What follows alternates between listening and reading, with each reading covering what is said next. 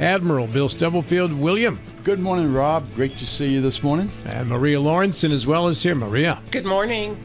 We have as our first guest, you may have heard yesterday, of course, about the incident at North Middle School yesterday, and rumors were running rampant, as you can imagine, as to what was actually going on there. Fortunately, it turned out to be much less severe than some of the initial reports and rumors were. We have the Superintendent of Schools, Ron Stevens, with us via telephone. Ron, good morning. Can you hear me okay? I can, Rob. Good morning. Excellent. Great to have you. Appreciate you carving out a few minutes of time this morning for us to clarify everything that took place yesterday and how it was handled. Can you give us the facts as you understood them, Ron, when the news first became available to you? Well, we were notified early in the morning, about 11:30, that a student approached the principal at the school, claiming that there was a threat on Snapchat directed toward them as an individual. So immediately the student was pulled into the office. The parents were contacted. We're working with the student to try to keep them safe. Law enforcement was notified. And we were moving in the direction of a social media threat at that time. There were some things that were stated throughout the conversation on Snapchat that led to a lengthy investigation, and that's kind of what took us a little bit of time. So, I mean, that's how the whole thing started. And as law enforcement arrived, we worked with the city. Chief Gibbons did a fantastic job. We worked with the city police. We also worked with the task force, and Dean Olak was contact on the ground for us as well. So there were a variety of different things that were taking place. It would be difficult for me to give you the whole scenario, but within 2 hours, we had received a notice from this student. Had been able to pursue things online via channels actually we're working with the FBI at that time. And they were doing traces and trying to find the source. And at the same time, we're trying to make sure everybody in the building is safe and talk to everybody and see if they recognize pictures that were on the page. And it was full blown. It was impressive to see so many different law enforcement agencies working together yesterday. Ron, there were rumors of, at one point along the way, an active shooter at North Middle. There's rumors then that there was a student with a gun in a backpack. Later we saw Chief Aaron Gibbons release a statement that none of that was true and that no weapons were recovered. That is true. That was not that was not a part of it. Anytime that the police are involved at a school, it's nerve-wracking for the community and for the students, the staff, and the parents, because as things are being uncovered and investigated, not everybody's going to be privy to that information right away. And in today's world with social media, people are putting statements out there quickly without having any background.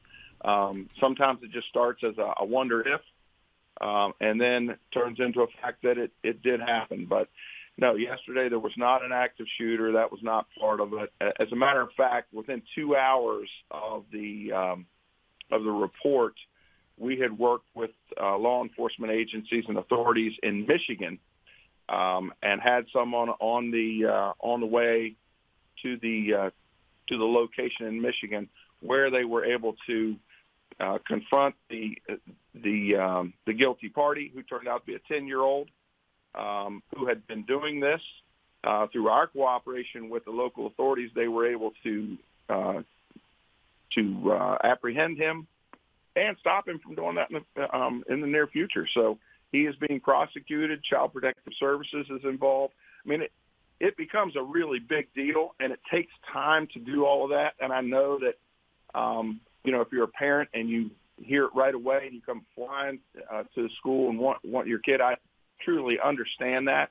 But at the time, we knew that we had a situation that was well in hand, and we had the right people on on the job, on location, and working with people in Michigan. Was that student enrolled in Berkeley County Schools, Ron?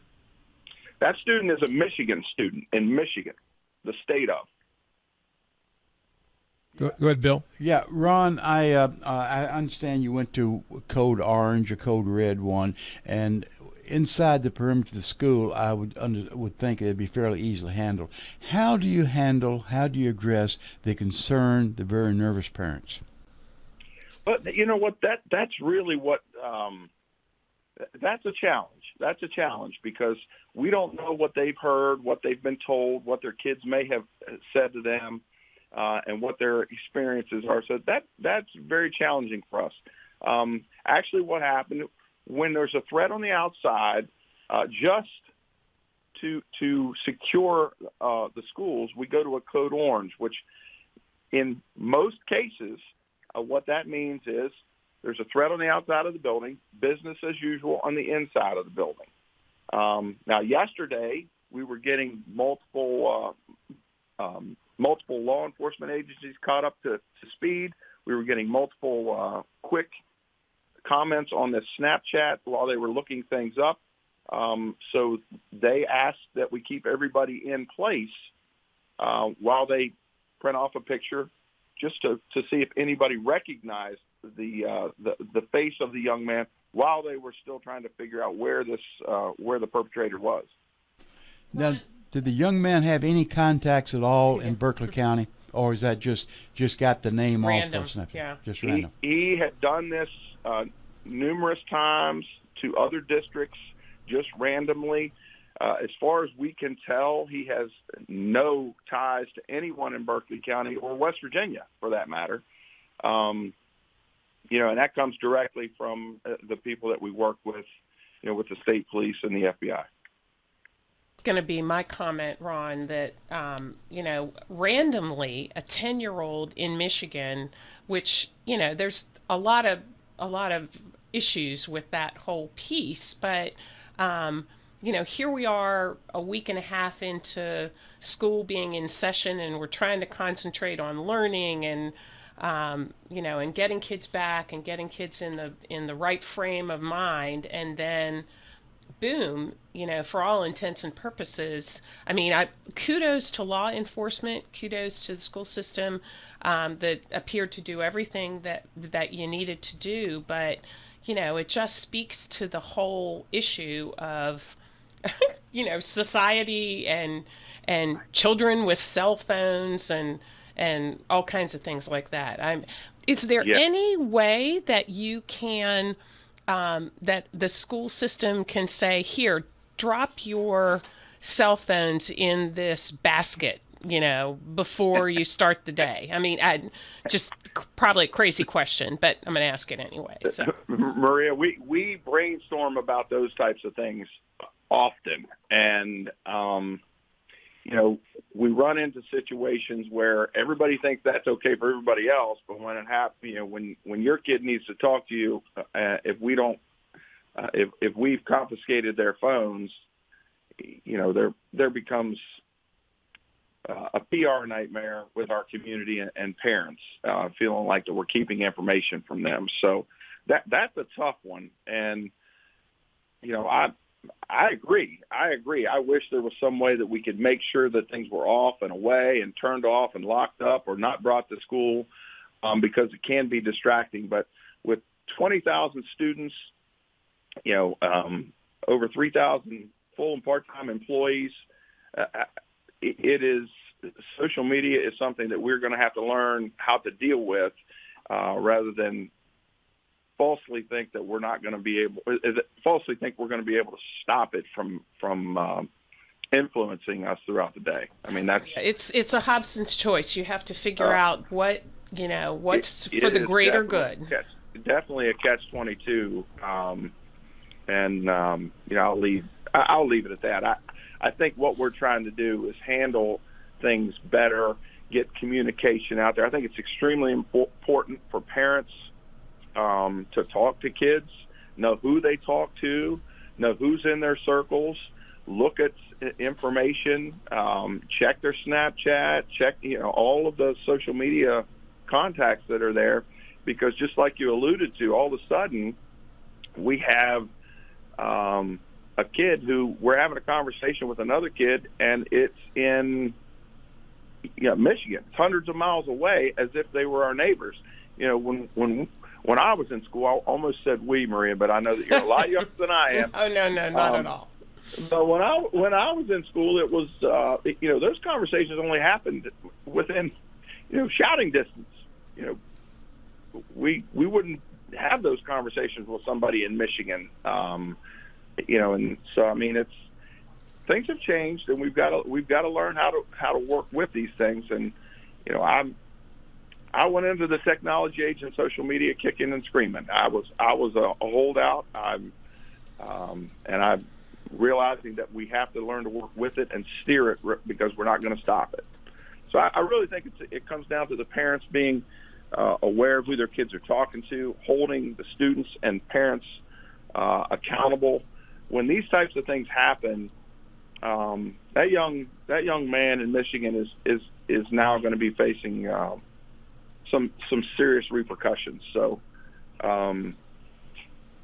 thankfully, our students knew better, and this was not a student from Berkeley County that did this, but anybody could have a bad day and have something like this happen. So we need to make sure that when the kids are in school, they know their phones should be off and away.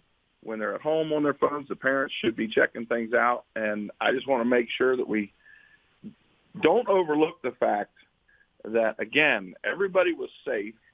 While we couldn't communicate exactly what was taking place at the exact second that it was going on, everybody was safe. Law enforcement was doing a fantastic job. Our students did a great job in the building. They cooperated with law enforcement, and helped them understand that this was not a student from here. This was not a young man that lived here, and kept them searching online to be able to find them. Our parents, although they were backed up, and I'm sure that they were nervous and anxious about things, they were fantastic, and I appreciate their patience. Everybody that responded, the staff, trying to maintain order and trying to actually get some education done while all this is going on. That's you alluded to it earlier. That's very tough. But overall, I thought that everybody did a great job yesterday, and I'm just thankful that it turned out the way it did. Ron, thank you so much for your time this morning. I appreciate you calling in and enlightening us on the situation. No problem. I really appreciate it. And give me a call anytime. I'll talk to you all later. Have a great day. Absolutely. You too, Ron. Thanks, Ron. Superintendent of Schools, Ron Stevens.